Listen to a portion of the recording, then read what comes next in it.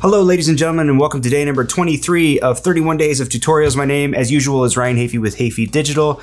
And in this video, we're going to talk about how to set up and save your own custom workspace in Premiere Pro. Workspaces basically refers to how all your different panels are arranged in Premiere Pro based on your editing workflow preferences. How do you like things laid out? That's your workspace. And Premiere Pro actually offers a number of default workspaces you can choose from. You can see them all laid out here at the top. And if you don't see these, you can always go to Window and go down to Workspaces, make sure that box is checked. And these are all set up to help you depending on what kind of editing you're doing. So let's say you're doing some color grading, you might want to use the color workspace because it has the Lumetri color panel over here, as well as the Lumetri scopes here. So it makes it easier just to kind of see things all in one place when you're doing your color grades. There's also an effects workspace that makes it easy to apply and adjust effects as you go. It's also important to note that all of these workspaces are 100% customizable.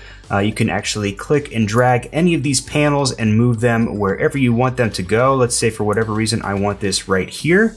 There you go. Now I will say if you start moving panels around, sometimes it can get a little bit difficult to remember where it came from, and it can be a little quirky to try to get that panel back in the right spot.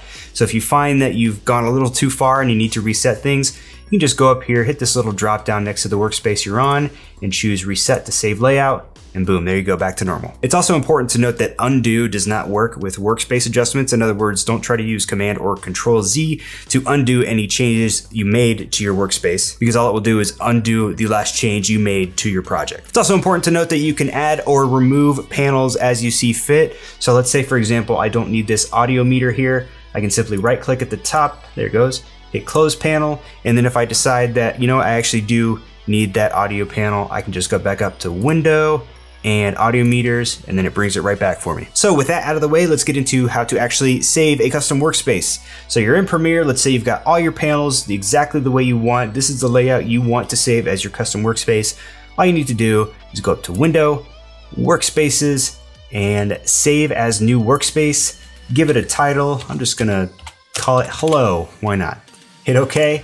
And then if you look up at the top, you will see now you have your custom workspace. But let's say that you've been working in your custom workspace for a while and you've determined that, you know what, I'd rather have the audio meters over on this side of the timeline, and you want to kind of resave your custom workspace with the audio meters over there. All you need to do is go back up to Window, again, Workspaces, and instead of saving as a new workspace, this time just click Save Changes to this workspace. Boom, and now that change is saved. And that's all there is to it. So what's your favorite custom workspace to use? Tell me about it in the comments below, and come back and see us again tomorrow for day number 24 of 31 days of tutorials.